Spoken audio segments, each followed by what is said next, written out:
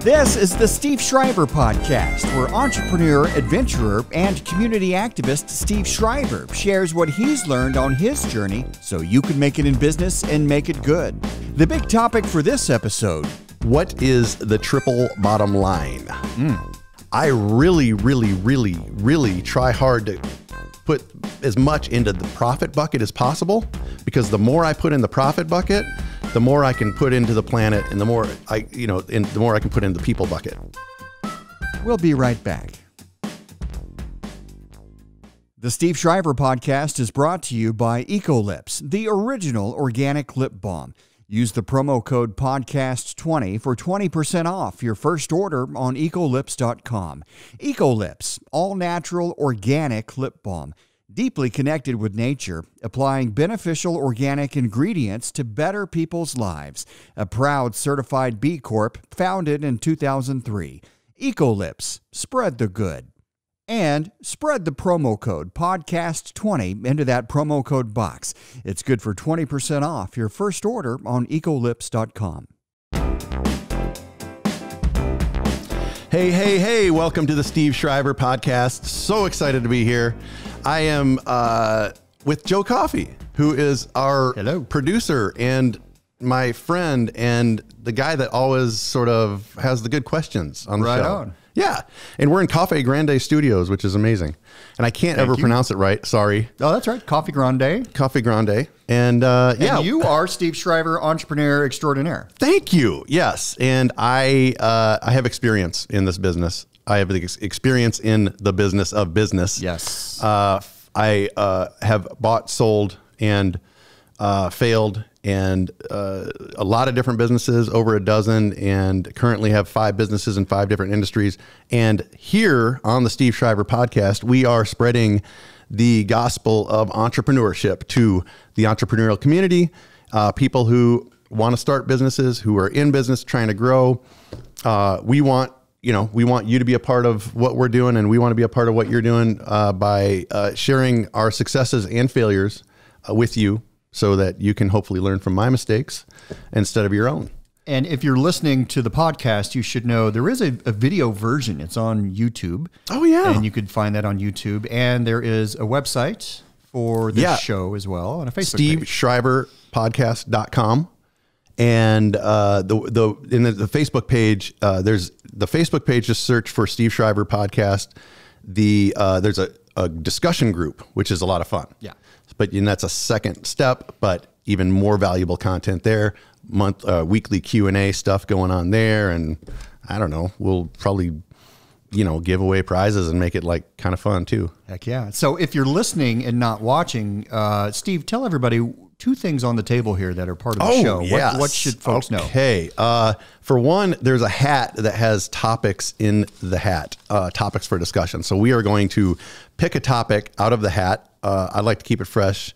Yep. And although I like to plan my businesses, I don't necessarily like to plan what I'm going to talk about, especially on the show. And so keep it fresh by picking a topic out of the hat. Yeah. And then the other thing is a mallet that is made from derecho wood. We had an inland hurricane come through Cedar Rapids. And who made this? My dad did. That's amazing. He's a woodworker. Yeah. And so we've only used it once or twice, but it's like dropping the knowledge hammer, I think is what we called that. Hammer of truth or something like that. Yeah. Hammer of truth. When there is a big truth to be told. Big moment. Grab the hammer. There might be one in this show. Ooh. So, all right, man, you ready for this? Let's do it. We're going to pick a topic. And people can get topics in this hat. Oh, yeah. So join us on the Facebook page and send us ideas. Yes. Okay. All right. Are you ready for this? Are you ready for this? You ready for this? You ready for this? All right. What is the triple bottom line? That is very popular these days in businesses. It is. I like this topic a lot. This is okay. Cool. I'm ready. I dig it. I'm loving this topic. So let's start with the triple bottom line. What it is people, planet, and profit. The 3 Ps. It's the 3 Ps, right? And you could think of them as pillars. So with that, I guess let's take a step back and say, why would you want to run your business using a triple bottom line. And here's the question I would like to ask is why not? Why not? Like, why wouldn't you want to run your business? Why wouldn't you care about the people, care about the planet, and care about profitability? So somebody might say, well, it's a business. Profit, profit, profit. Yeah, there are people. Yeah, let's not destroy the earth. But that comes along the way on the side. We're going to focus on profit, profit, profit. What would you tell them? I would tell them, I don't talk to people like that. I don't know. I know a lot of your friends. I love your answer. That's true. You surround yourself with people who are of a like mind. Yeah. What do I say to that? God, I mean, there's more to life than money, man. There's more to life than profit. And ultimately, you're gonna make an impact. So what I would probably do is tell them that, what if I told you would make more money, more profit by focusing on the people and the planet? If you really make moves to support the people and the planet, you will make more money. Yvon Chouinard, he said it. He's like, every time we give, Yvon Chouinard's the founder of Patagonia, one of my favorite brands of outdoor clothing. And he was like, the more money I give away, the more money we make. That's amazing. Right. He just keeps giving it away, the more money you make. Ecolips, as an example. It's like when we became, let's see, we were the first organic lip balm on the market in 2003. And then we added our fair trade seal. Our sales went up. And so fair trade is trading fairly in the supply chain. Sales went up 15%. When we added non-GMO testing, non-GMO verified, our sales went up another 15%. When we added the Leaping Bunny, sales go up another 15%. No animal tests. So the more good that we did, the more we sold. So these are differentiators from the customer perspective. If I'm at the shelf in Hy-Vee and they've got all the different lip balm brands and I see Ecolips and all these other brands, I think a lot of buyers, if they don't already know some things, they might look on the label. And if they see messaging about this very topic, what this company does for the planet and what it does for its people. I mean, these signals, I'm hearing you say that even by getting these certifications, that communicates to buyers who want to buy from companies like that, and it ends up getting more profit. Right. So we are making more money because we are doing more good.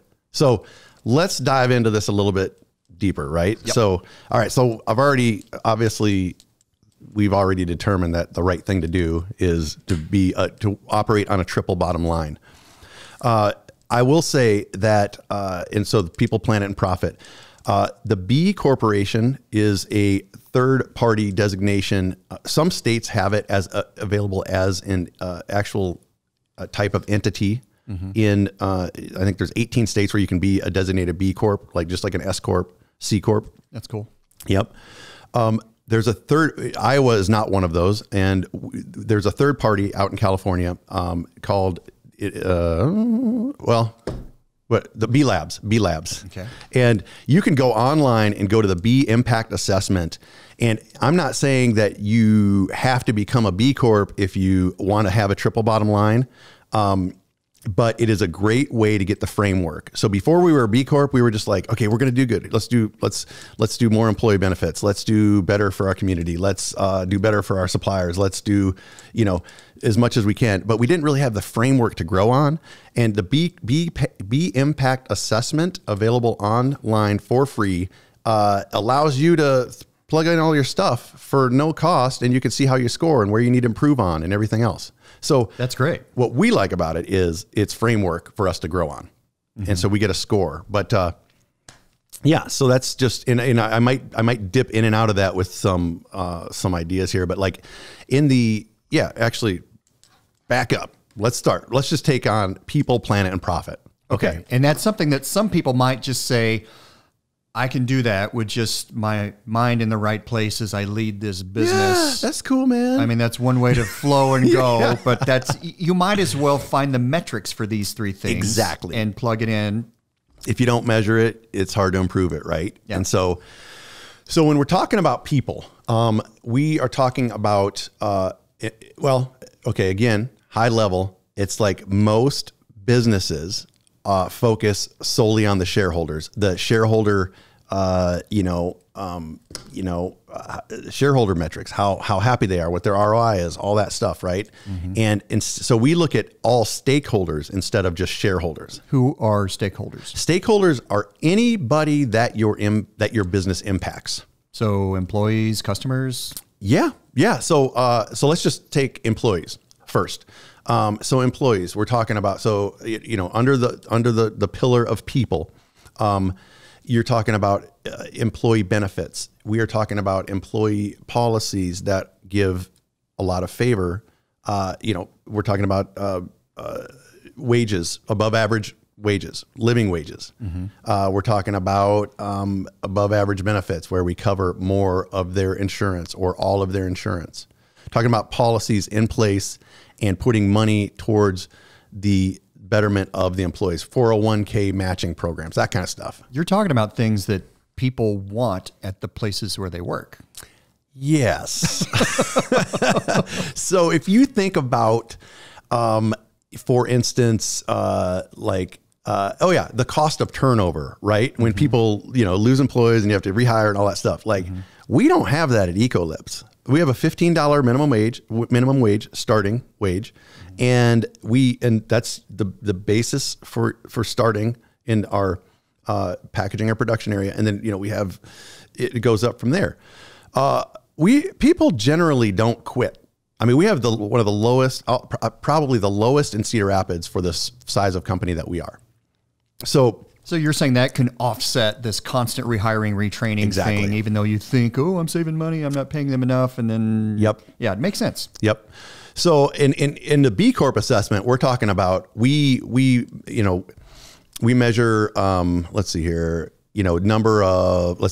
lowest paid wage, percentage of employees who make a living wage, the percentage above the minimum wage, let's see here, the percentage of employees who participate in employee ownership, retirement plans, healthcare, health and wellness, worker safety practices, career development, skill-based training participation.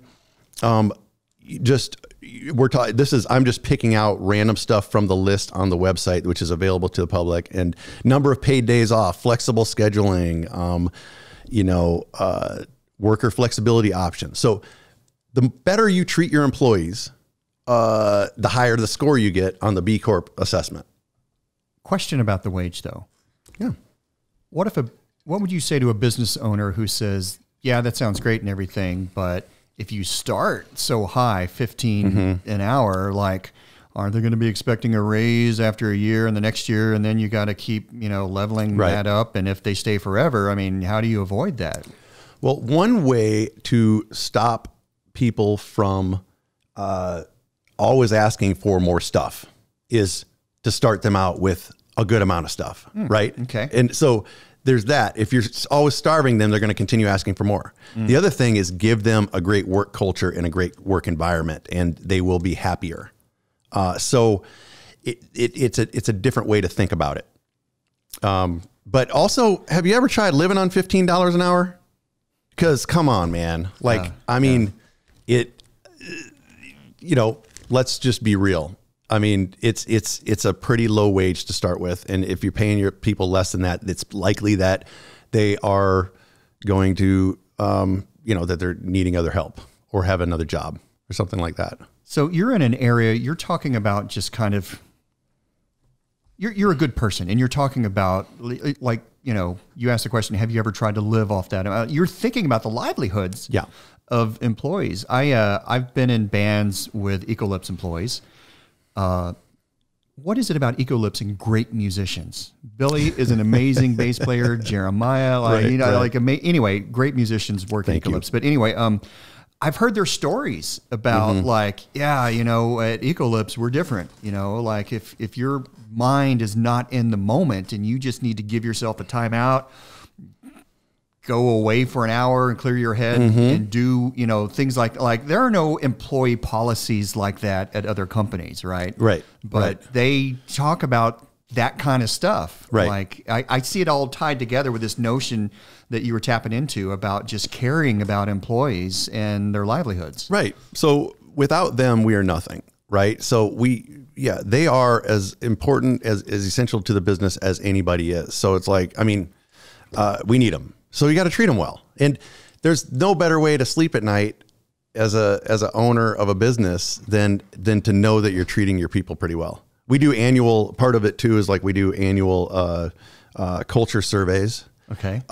We just make sure that we take all the good and all the bad and go through it and make sure that that we're maintaining or improving our culture or not. It's not going down. Yeah. And so when we get the real harsh, sometimes we get some harsh criticism. We really take a look at it.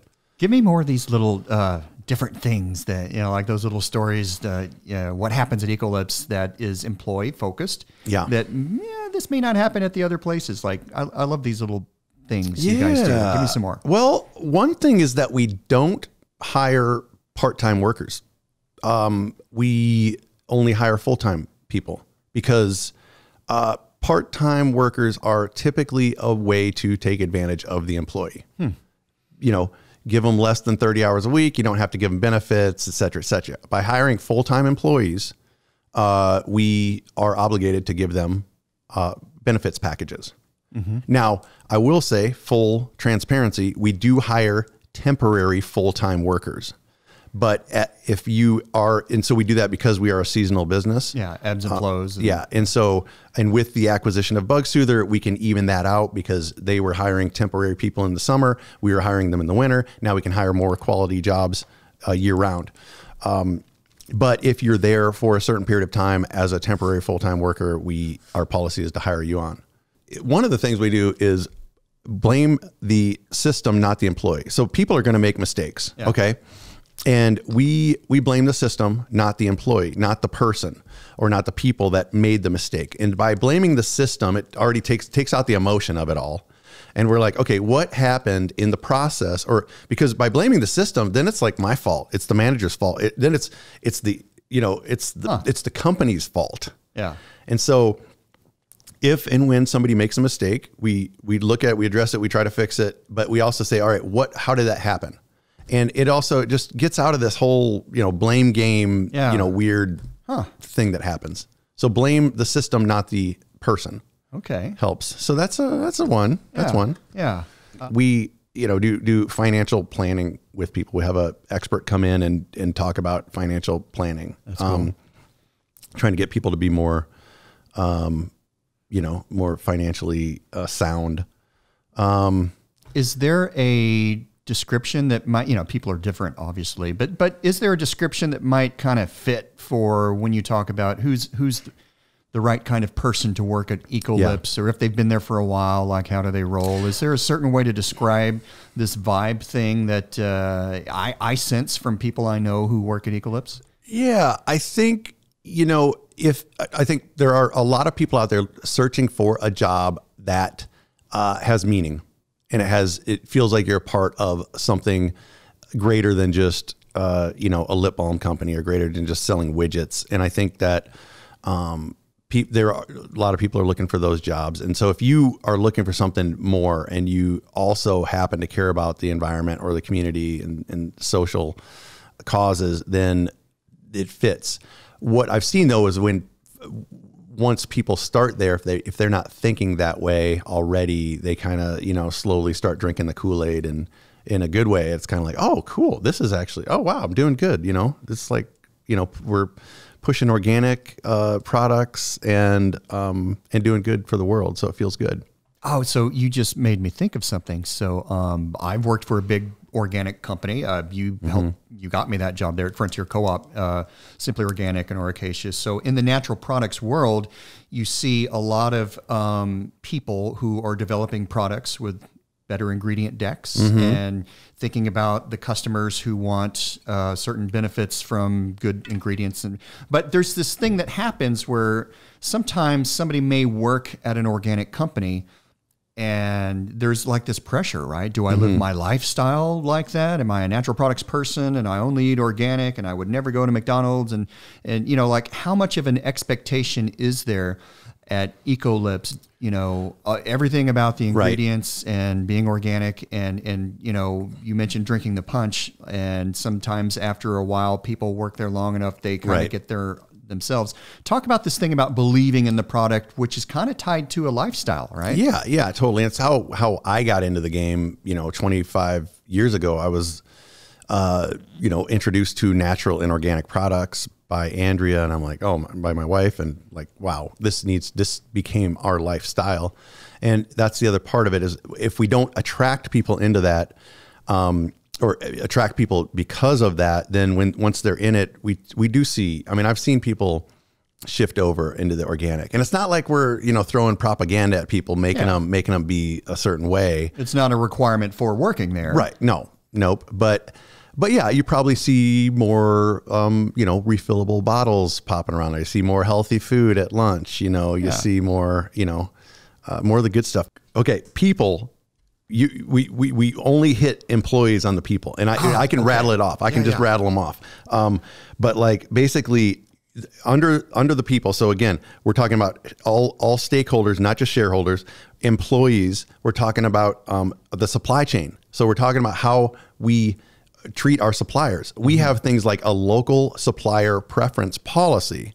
And so that means if you have two suppliers that are offering the same thing or roughly the same thing at the same price, and one is closer, we have to give the job to the closer one.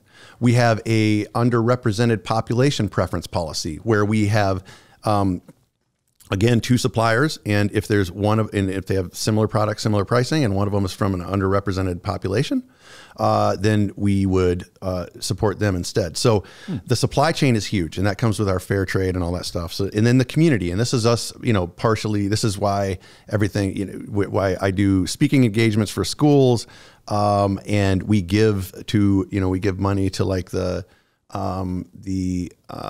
Connect CR project, and we give money away to the community, because part of us being a good, you know, under that pillar of people is serving our community. So very cool. So yeah, employees, community, suppliers, and anybody that's impacted, customers, right? Yeah. So customer satisfaction, making sure that we're taking care of them, guaranteeing the product, all that stuff falls in there.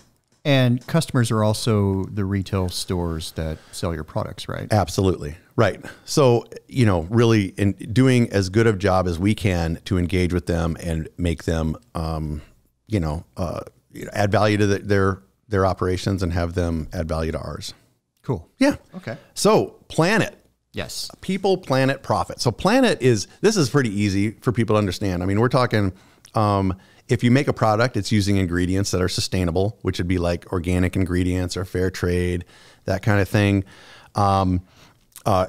Most people use packaging of some sort. If you're using packaging, you're talking about either using something that might be a plant-based package or recycled, or make sure it's recyclable, working to minimize the waste. And so measuring your waste, the waste in your packaging. Hang on, let me stop you right there, partner. Yeah. Packaging, recyclable stuff is more expensive. That's weird, huh? Yeah. So how do you work that out? A lot of business people listening to this podcast are thinking, yeah, that'd be great, but I can't afford the really highly recycled. So yeah, you do what you can. You just do what you can, and like do as much as you can do to continue to, to move forward, and to, if you switching to recycled material all of a sudden you cuts all your profit margin, and you're done. Now you're losing money because you switched to recycled. You probably took it too far too fast. But there is something about sustainable products. First of all, it's possible that if you work hard enough, you could save money by recycling. You could, by buying recycled goods. There are some things that aren't more expensive, but, just do what you can. It's not all or nothing. I mean, you make it sound so simple. Yeah, man. It's do what you can. Just do what you can. Yeah. So then you have like so whether it's alternative energy, if you run it on solar or wind, or you're buying wind credits or solar credits, things that will help offset your energy bill with sustainable energy, alternative energy that's out there. Let's see. Oh yeah. Just measuring your waste, and just really trying to have the smallest impact on the planet as possible. So we all make an impact, and it's kind of just saying, all right, where can I make moves to lessen my impact as a company? You don't have to, from the get-go, get LEED certified and Nope. massive things. Do what you can. Nope, exactly. And now I would say that, if you go to the B Lab and you get your score on your business, you can look in, there are green building standards, facility improvements, environmental management systems that you will get scored on. And it tells you, it gives you, again, that foundation and infrastructure to grow on, but you don't have to. And it's like, well, what can I do out of this list of things that would, that would help people, planet, and then profit? The big one. Yeah. So here's something that's interesting. I didn't really get profit until 2016, like 5 years ago. What do you mean? I mean, I didn't understand it, and I didn't ever have it until like 5 years ago. Okay.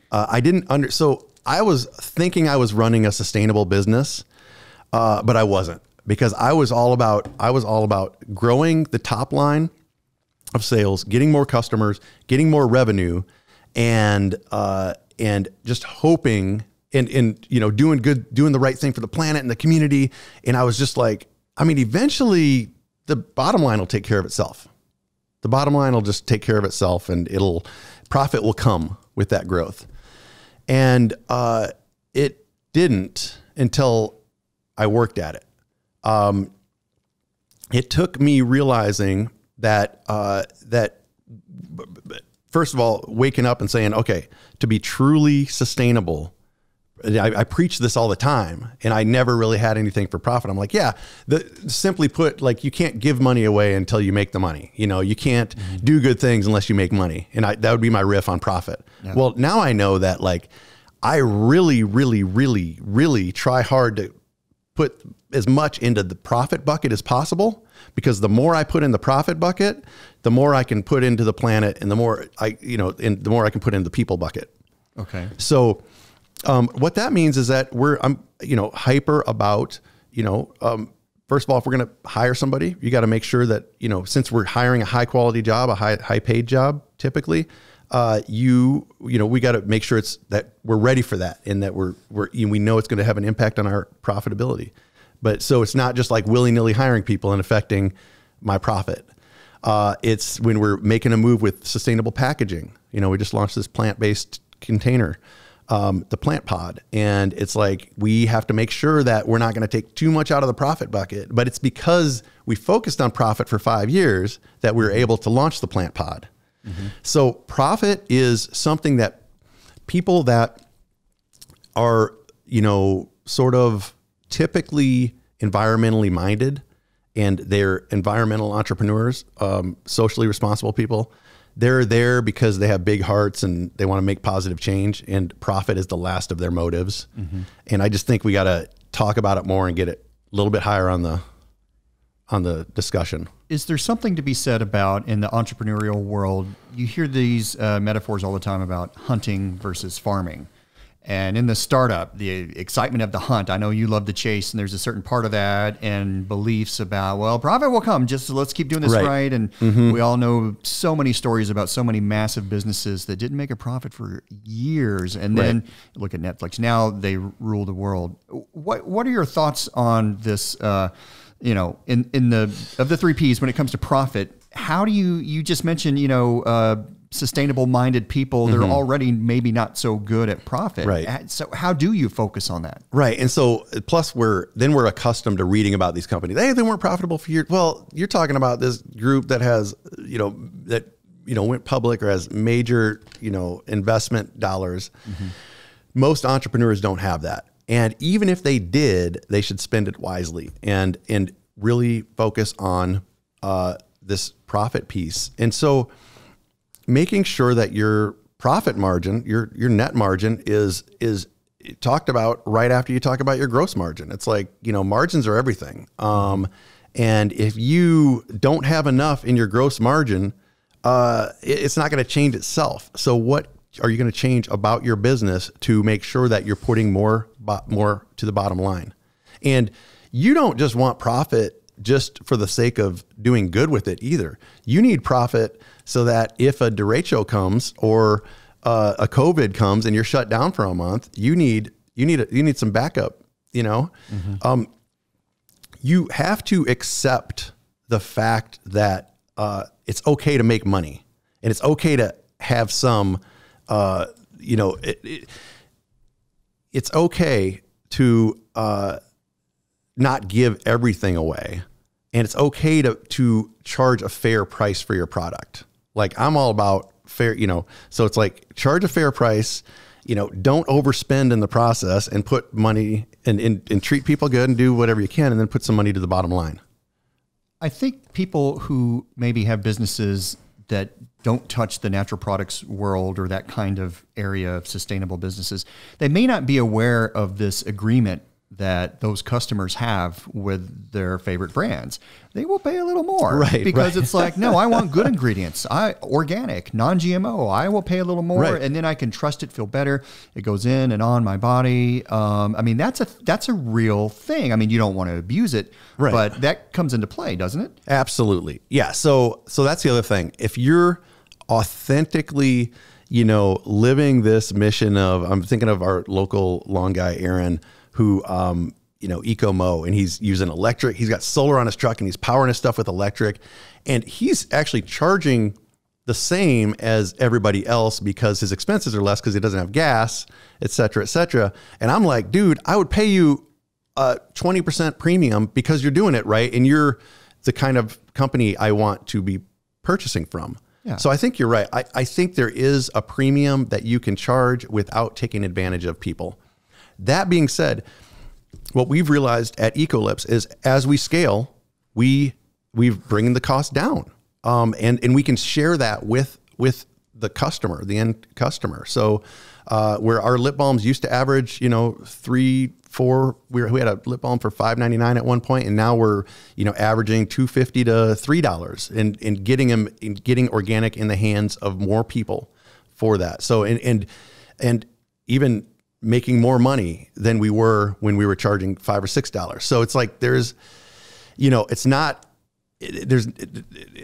an exact like predictable equation or path, but all I can say is back to that first comment we're talking about. The more you give away, the more you get. The more good you do, the more support you get. For all three of these P's at different times, you've mentioned some notion a couple times specifically of authenticity, and how in this triple bottom line thing that's a part of it. I mean, so many businesses will even turn their head, look the other way if they can help make a profit. But I hear you keep coming back to this notion of authenticity within these three P's. So there's a thing called greenwashing that is in consumers are more aware of it now than they ever have been. But it's like, because right now, like, everybody's environmentally friendly and everybody's socially responsible and everybody's doing good stuff. Yeah. But that's not true. It's like most of it is like their marketing department just got a hold of something that makes them look like they're doing good. And in a lot of, even there are big companies that are actually doing good, and they're just trying to keep up with the people like us who, started before it was cool to be doing good and be sustainable. And that's great too. Right. But yeah, I think you do have to watch out for the people that, that are really good at marketing it. And again, it's called sort of greenwashing is the old word for it. I don't know if there's another word for it these days, but where you're trying to sound more sustainable than you are. And ultimately, consumers are smarter now than they've ever been. There's more communication online. And so, again, if you are doing if you're doing the right thing, it's a lot harder to, it's a lot harder to lose. You don't worry too much about when big companies start to pick up on some of the things you guys have done or even innovated. Yep. And you've explained to me before. Well, I'll let you explain it. Like, why doesn't that bother you when you see some really big companies start to go sustainable and kind of get into this area that's kind of Ecolipse area? Right. This is, okay. The reason I'm doing it is because I want to see positive change, and if my efforts caused a competitive, backlash or competitive spirit from a larger company to make changes so that they could keep up with us. And if we raise that bar to where the new status quo is that, recycled packaging, plant-based plastic or whatever it might be is the new norm, then what's next? Everybody's running on solar and wind. And then what's next? All the employees are taken care of. And what's next? Then we're utopia, man. That's great. So bring it on. That's great. Yeah. Well, we are running out of time, so let's do a quick summary. Okay. All right. So tell me how close I am in calling back what you just talked about. So when it comes to the 3 Ps, people, planet, and profit, you very quickly mentioned B-Corps as a great go-to place to get the framework for how these things can be measured, tracked, and improved. So if we start with people, you say that it's about the stakeholders, not just the shareholders. And I went way too long because I'm so curious about the Ecolipse employees because they're cool. But it's more than just employees. It's supply chain, it's community, and it's customers. And in those areas, there are things to do to be a better steward and business proprietor. Planet. Ingredients, packaging, waste, and energy. Do what you can. I heard you say that it's not about going straight to some massive certification. You can even err in doing the right thing too much too soon. Yep. Okay. Yep. And then profit. My notes are terrible on this. I have focus on it. Yeah, dude, because that's it. Just don't assume that it's going to take care of itself. Make it as important as anything else that you're doing. It never hurts. It never hurts to make more money, especially if you're doing good things with it. And most companies do have shareholders too, in addition to the stakeholders. And then you're still taking care of the shareholders because they're a stakeholder too. So, amen. Once again, the gospel of entrepreneurship brought to you by Steve Shriver Podcast. Joe Coffey, thank you so much. We have, follow us on Facebook, Steve Shriver Podcast on Facebook. We have a discussion group within that, which is pretty awesome. We're getting into some cool stuff, and you can plant seeds for what we are going to put in the hat for the next show. The topic hat. Yep. The topic hat. And what else? The website. You can listen to episodes right there. I know a lot of people are into the podcast thing, and they know how to go to their favorite player and subscribe, but you can also just go to the website. And what's the web address? SteveShriverPodcast.com. And just press play on this episode and others. YouTube, this is also in a video version. Yeah. Go to YouTube and watch it. All right. That's awesome. Enjoy our song. Let's play the song. The Steve Shriver Podcast is brought to you by Ecolipse, the original lip balm. Use the promo code podcast20 for 20% off your first order at ecolips.com. Keep up with the show at steveshriverpodcast.com and the Steve Shriver Podcast on Facebook.